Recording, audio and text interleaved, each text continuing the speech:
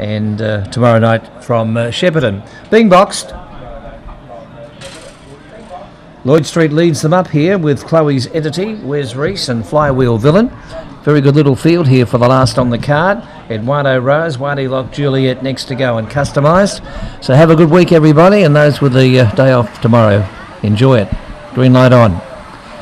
Set, away. Lloyd Street began okay. Best out was on the inside, Eduardo Rose, but is checked by Chloe's Entity, who goes to the front. Customised around the outside second. The outside of Eduardo Rose trying to make ground. Wes Reese got into trouble. Wally Juliet went back through the field. Next to go, making some ground. Racing off the track. Lloyd Street's a mile back and tailed off his Flywheel Villain. But this one, Chloe's Entity, in a world of its own, going strongly by 2.5 to Customise. And next to go's run third ahead of Eduardo Rose, and back behind it, Waddy Lock Juliet. Big gap to Wes Reese in company with Lloyd Street, and tailing off on the race was Flywheel Villain. And another smart run here, 25.03.